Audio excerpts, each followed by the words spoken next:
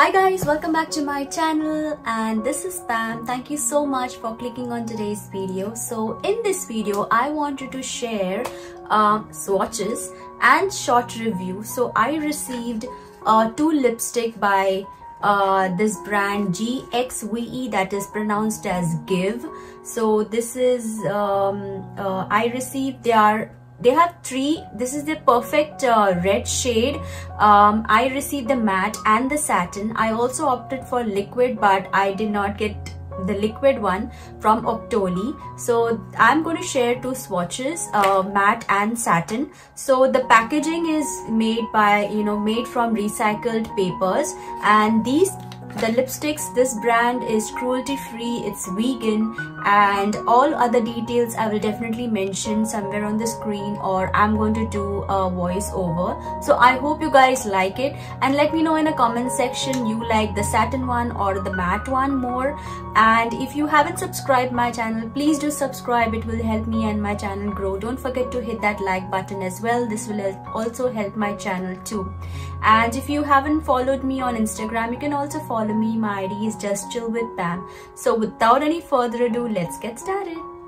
So this is GXVE, that is Give Beauty by GWEN Stefani, Anaheim Shine Clean High Performance Satin Lipstick. This is almost one swipe application. You can see the color comes so nicely.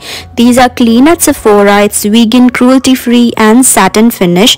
I really like how it glides on my lips so well, and these products are made or comes in recyclable packaging.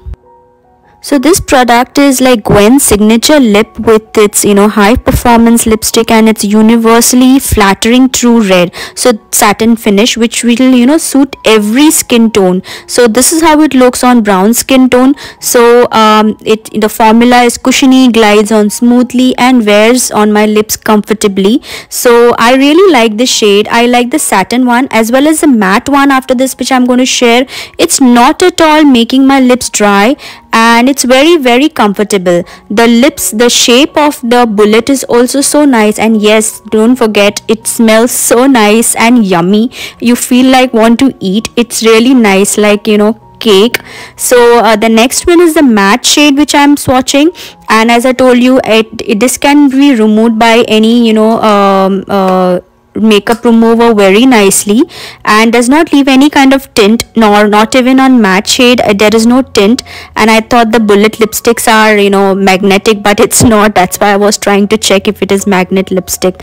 So yeah, the color payoff is very nice. I would definitely recommend, and these are available on Sephora for $26, the cream one as well as the satin and as well as the matte.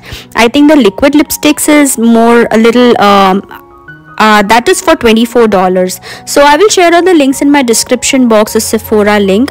You can check that out in my description to buy. So guys, let me know in the comment section you like satin, or you like matte, or you like liquid lipsticks. Which is your favorite one? So I hope you like these. This is a short and sweet review.